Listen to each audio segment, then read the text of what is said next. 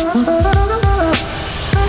a very low barrier to get into the Gronk Squad. That's crazy. We've committed to do the Daily Talk Show for 10 years. Hi guys. Hi guys. Put it in the calendar. That one in. Just like to check the temperature in the room. I told you my squeegee story. It is outrageous. Come on, let's go.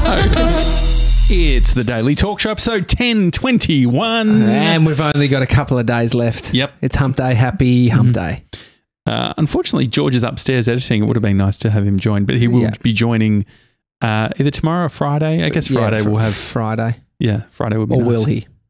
Or will anybody? We're not a headline show, but just a couple of the top headlines circulating on this day, the 25th of May, 2021. Critical 24 hours. 6 new COVID infections confirmed in Victoria. And then the next headline, race against time as outbreak soars. Just to let you know what we're sort of dealing with on this day in history. Yeah, well, Jess got a message from her friend. Dude. Saying, hey, there's been a few COVID cases in Melbourne. Probably not a big deal if you're around the world. No. But the thing is that Australia has gone down a path of let's try and... Fuck off, we're full. Have resorted back to that really ugly, which originated, I think, from cattle. It was a cattle saying, and then the racists took it over. Really? That's interesting. The racists get everything, don't they? No, but so what happened was, if you look at Australia, we've done well at eliminating it, which is not like, you can't take too much credit because it's basically we're because, an island. we're isolated in a lot of ways. Shut the borders. But the thing is, we've done a terrible job, if you look at the rest of the world, of doing like vaccine rollouts. And so when there is some cases... all of a sudden you get 5 cases and everyone loses their mind. And which has happened before, and we got locked down for a few cases for 4 days or something. That was this year, dude. Wow. Doesn't it feel like ages ago? Yeah. And then we just had a few days off and then came back in. And so there's, we spoke about the was it London strain? No, what was the first strain? The one that was sort of... South African strain. That's right. Yeah, South African strain. And now... apparently there's lots of different strains, but there's ones that are more sort of contagious. A couple of epidemiologists here. But yes, the Indian strain apparently is a nasty one. Dude, there's two versions of the Indian strain. B44. Really? That's not the actual term. But I was listening, and so it's not the B4, the one that's... Are they all numbers? Is it like a very long number? Some shit. But it is the B4. And they said that it could be as contagious as the B4. Okay. And that's not good. Well, they just said it could be as contagious, but it's not the other. Okay. No more of that. Done. But I'm just trying to make it known that I am an epidemiologist. We updated our group message to epidemiologists. Which is a pack of us. So get back to the story. Jess got a message. This is the gossip that we never got during the first sort of friend of a friend or someone that I know. There's only been a couple of times, and that was over a year ago, of someone who got COVID, and that was because they were in Italy. This is hot off the press last night. Yeah. I get a fresh phone call. Out of the horse's mouth. Fresh out of the horse's mouth. Yeah. So right out of that. Because you normally hear is a friend of a friend of a friend of a friend. Yeah. Jess, I won't say Jess's friend's name because I don't like privacy. Yeah. But one of Jess's best mates texts her and says, "Hey, I've got COVID." Yeah. One of the 5 people in Melbourne, and so the next question, selfishly, is like, "Have you seen your mate?" Which is the go-to because it has the flow-on effect. Yeah. It turns out Jess, luckily, didn't see her friend over the weekend, but was meant to. And this is like almost one Tats Lotto, but the opposite. So it's like, if that's positive, you almost got hit by a truck. This is almost, And so your friend got hit by a truck. Her friend was in Bendigo, which has been announced. It was amazing because we had the information last night. Yes. And then this morning, it is exactly what was told by Jess to me and you. So somehow we've made everything that's happening right now about us. Yeah. But I was saying the Daily Talk Show, isn't it? I spoke to Bree this morning and... your lovely partner. Your lovely partner of 8 years. 13 years. 13. George, I think George years. was the 7. Getting him mixed up. Anyway, long-time partner. Yes. Friend of the show, would you say? Yeah, friend of the show. Relative of the show. family friend of the show. She and you are going away. Mm-hmm.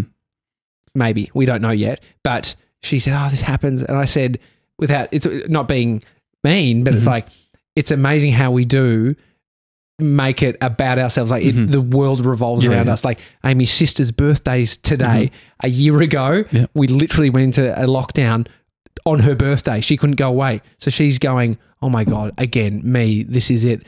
My friend who went out and had a big night, he said, mate, last time I fucking went out and gave it a belting, we went into lockdown again. And so he doesn't want to do a belter. That's good. Which is good.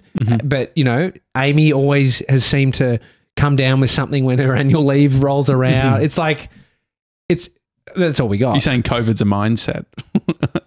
The making it about ourselves is a mindset because it's affecting everybody. Yeah, but it's so natural. When the Malaysian airline flight went down, the first thing anyone said, it's not like, you know, how are the families of the passengers who have died? It's, I took a Malaysian flight in 2004. Yeah. That could have been me, mate. That was 15 years ago. You know what I mean? I know. But yes, I mean, thank you, Jess's friend. I hope she's okay. I did ask in the thread last night, how is she? Fever and sounded run down. Which is all of us right now. I know. Yeah. So I was pretty sick the other week and so were you, dude. Yeah. I mean, but that is also the go-to. The amount of people that have said, oh, you know what, I think I got COVID in the early days. Who was it? There was someone, oh, that's right. I think Bobby Bones, no, it wasn't Bobby Bones. Who was it? An American? There's a guy, Lon Seiben, the guy who has lon.tv that does reviews. His brother has the maple syrup company, farm. High chance that if you're an American, like there's more of a chance than here to say I got really sick at a point and that may have been COVID. Well, he was saying so CES, the Consumer Electronics Show, which was in January, it's in January every year at Vegas. Yeah.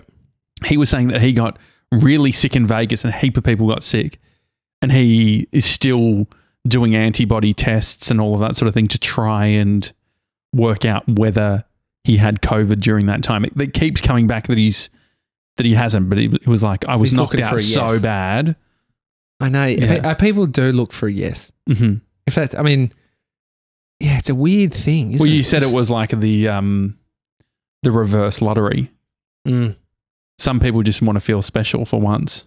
And get that sort of bonus and a few weeks off work. It was like the woman that faked being in the Twin Towers. What? Yeah, she did. She was doing tours, speaking arrangements. And she said she was in and never was. Yeah, so she was like... what a absolute gronk. It's not ideal, is it? That's flat out lying and flat out fraud. Yeah. It's like profiting from all these people. Yeah. You think having like a GoFundMe's bad. Imagine then doing inspirational talks and talking in detail about how you could smell the plane fuel as it smashed into the. It's very dark. Amendment from yesterday's show. You know how I was talking about those little wine bottles I get? Yeah. I must have been tired because I think I said 800 mils. You did. Who corrected you? Me, because I went and got one last night. Yeah. 800 mils would be a full bottle. It's bigger than a bottle. Yeah. Mate, I found these real little 2-litre wines I've been joined. That's funny. So people think I'm going the big one, like Magnum bottles of. How big are they? 300. 375. Oh, that's nice. You can get wine in a can, can't you? I nearly bought that. I bought the 800. I bought the 375 glass of the one that comes in the can. As a piece of feedback from any beverage company, all beverages in cans must have a fizzy component. I think there's something very strange about drinking something from a can if it's not fizzy. Do you agree? Yeah, there is something unusual about it. I mean, kombucha is not crazy fizzy, but then it still has it does something to your tongue. And I was watching a Instagram reel for something different. Just keep scrolling. That will be my tagline. Keep scrolling. On Melbourne Scroll Geek, into the day I die. So on my old blog, we had at the end of, if you went to the end of the page, it would say you have reached the end of the internet, which I thought was a funny sort of joke. But No, pineapple. Did I mention this the other day? What? It eats your tongue. What does? Pineapple does. So I was thinking about the kombucha and what it does, like a little tingly on your tongue. Yes. Pineapple does that because apparently it's got a molecule. I don't know if I'm using the right sciencey terms. It's got a thing that will eat away at protein, which your tongue, that's why your tongue is tingling, because your tongue is being eaten by the pineapple. So when you eat pineapple, always think, whilst I am eating the pineapple is also eating me, which is very strange. But then what happens in the gut? Well, I think that we win every time because We're of superior. because of the acidity in our guts and in our mouth, even probably. Cannot confirm. No, yeah. Well, we'll look it up. Someone can. Some very nice emails have been coming through. Yeah, thick and fast. Thank you. We're going through them. If you've sent one and we haven't read it out yet, we will. We've only got a couple more days, but we got a nice one from Vicky. Yeah. Vicky's from Florida. And she says, thanks for the laughs. Wanted to thank you a bunch for getting me through quarantine. You two, Mason, George, Jess, Tully, and Tony. I'd never heard of a podcast before you and have since watched all but 63 of them. Such wonderful entertainment during a hard/sad time in my life.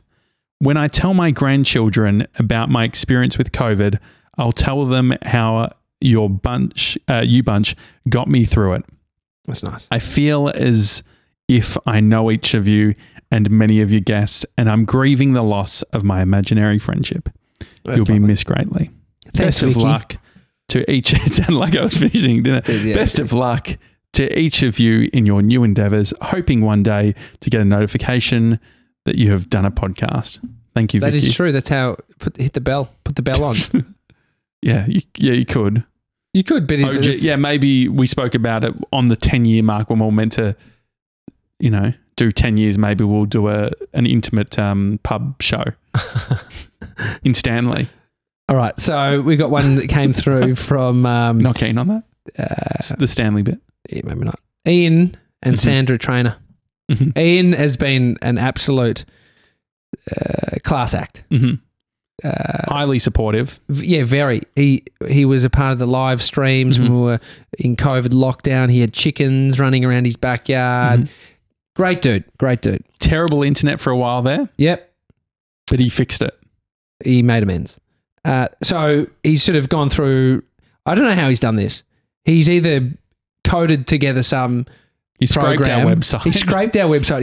He's actually sent us back every guest that we've had. I was sus that he's somehow worked his way into our spreadsheet system about the show. I'm not sure if anyone's given him access, but I'll look into that. But he said a bunch of nice things. Then he says, never underestimate how important you guys were to so many people through some of the toughest times many of us have been through. 2020 was an incredibly tough year for a lot of people, and I believe you helped a lot of us through it. I know I used to hang out for the shows. Going twice a day was a huge commitment. It fucking was, Ian. Then starting Friday night drinks, I got to meet another group of amazing people. It also gave me my favourite bit of the show when you crossed to me to check out my internet, how it had been upgraded. That was great. Yeah. And so we got the confirmation. Well, yeah, because Ian's internet we were with, if you are new to the show, 2020, we did about 10 weeks of Friday night drinks. That's right. Big Zoom calls. We had 20, 30 people. It was great. I reckon we got 50, almost 50 at one point. Yeah. Crazy. And and so nudes. we would there were no nudes. No, there was one guy who got nude. Yes. He would take his top off, yeah. Top off. And, top half nude. And so we would cross to different people, different gronks. Yeah. And Ian was one of them, and yeah, his internet was shit at the start, and then by the end of it, he was crystal clear. He said, I do have a few questions. Number one, does this mean Josh is heading off to Stanley to start his maple syrup import business? Hard to run an import business from Stanley for a product that would probably just ship back to the mainland, the main chunk of Oz. To be honest, if I was to do it, I think I would imagine like a maple syrup. No, so this is what it is, Ian. Out of Stanley? Yeah, out of Stanley. No, it's a nice Airbnb. Like, so Brie and I start an Airbnb. Do you know that Airbnb... You're going to say he's illegal in Tasmania? No, but they lost billions. The CEO was talking, and I think he sold a lot of his shares, so he fucking cashed out. But he's probably still got cash based on, you know, the company doing well. But when COVID hit, they lost billions of dollars of revenue, kaput straight away. So makes sense. And so, but no, like just doing the small. I'm not wanting to recreate Airbnb the website. No, I just mean if anyone can even travel, like if the lockdown happens, is it So my thinking is, if we're not to get too bogged down on the business, I want to do the business plan. Yeah, no, but I think. Why start now, Tommy? No, the might work this time. No, I think it would be a setup where you sort of have a property and then you have a small, could be a tiny home on the property, but there would be maple syrup for breakfast, pancakes, that type of thing. And so I would have friends and family would come down when they want to, you know, relax, but then also it's an Airbnb sort of situation. But would they come down, friends and family? Family. Oh, would family come? Do you think your mum and dad would visit? Your dad could bring the car across. Yeah, that would be nice. I reckon that's the only way you've got your dad down there. Yeah. The car. Or if there was a... It would be on the same event. Yeah. Events happening. It's like, mum, dad, and the whole Chevy car club? What are you guys doing here?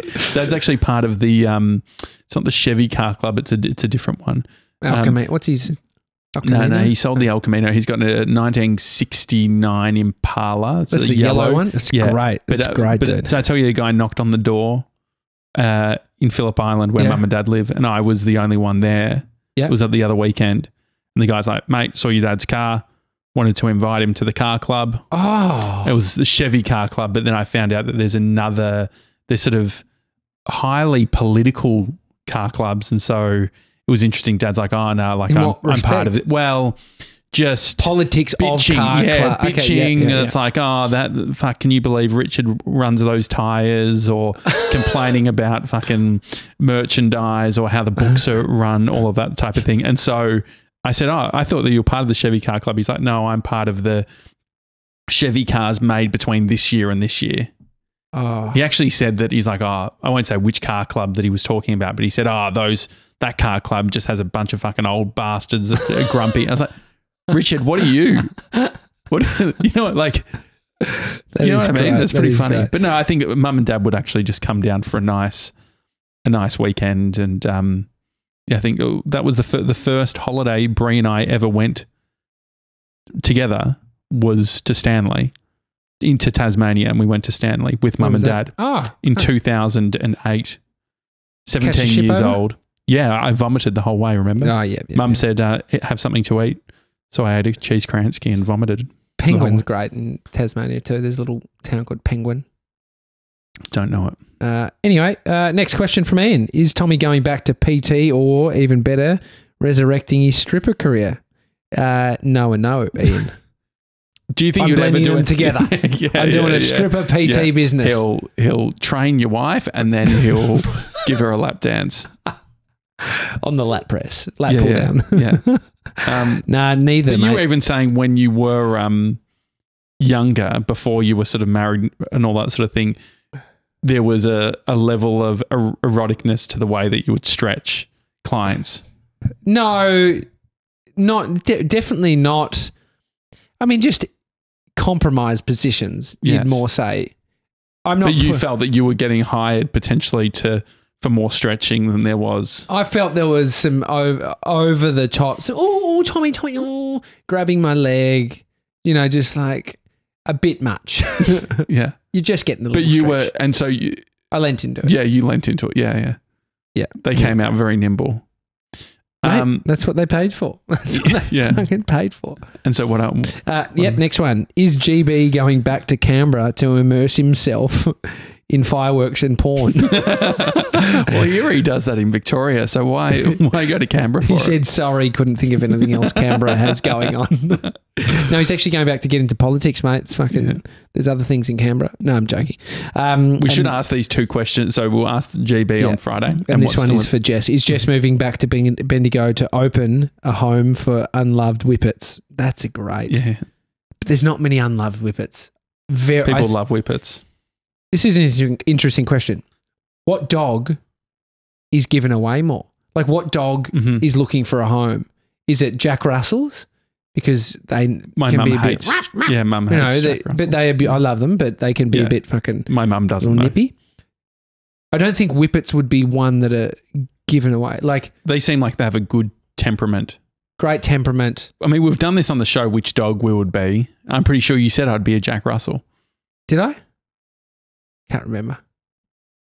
Nah, because you're bigger. Yeah. Like, you can't. I'm not going to give that to you. We're 6'2", both of us.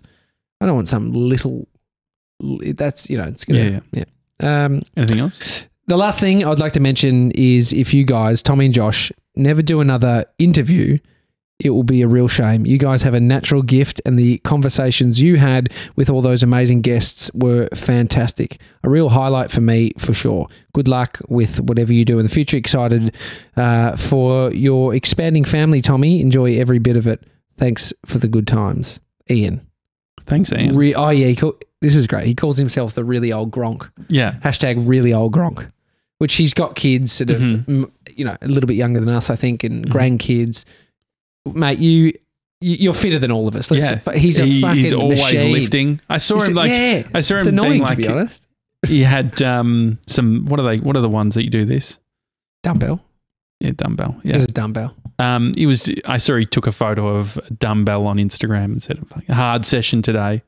Dude, he's a machine. Yeah. Absolute weapon. Anyway, I really hope that the next 2 days we can get through before. Let's just hope it doesn't get fucking cancelled. Like not us, Melbourne. Melbourne. Yeah, we've got 2 days to. If TJ PT'd you and you felt that. Absolutely not. No, I reckon I've got more of a case against other people than anyone ever has on me. That's the spirit. Yeah, it's always the upper hand. It's always better to have the upper hand. Yeah. Anyway, we'll be here. We'll be here for the next couple of days, hopefully. I think that I'm carrying the lesson. Like, with all this COVID stuff, it's annoying me. I'll do everything that we need to do because I'm not a selfish fuck sometimes. Yeah. But it was promising if we have to sneak in to do the final shows, if the breakfast shows, if Brendan Favola can go in, eating Soso rolls in between breaks, and then we're okay. We're broadcasters, so we're fine. Yeah. Anyway, strap in. 2 more days. Countdown's on. hi@thedailytalkshow.com. If you want to send us an email, would love to hear from you. Yeah. Just anything. I think this is something I wish that we did more of.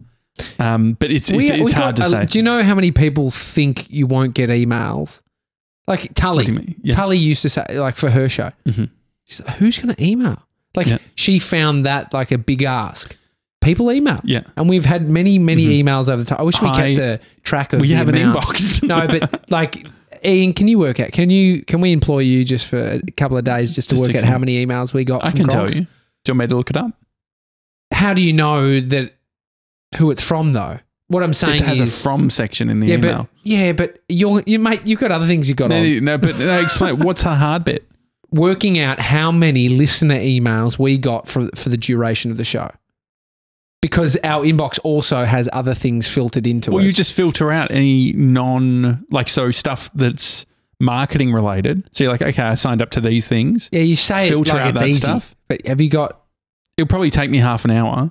But it's not bad. Yeah, I think I could you do love it, a challenge for shit that we don't need to do. Yeah. Well, but you've challenged me. So. hi@thedailytalkshow.com. Just send us an email. Say g'day. Would love to hear from you before we shut this whole thing down. It'll still be online. Yeah.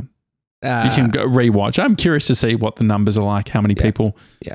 Start from number one if you haven't. If you jumped in at like 500, 600, 700, start from the start. Yeah. All right. Enjoy the rest of your hump day, guys, and we'll see you tomorrow. Have a good one. See you guys.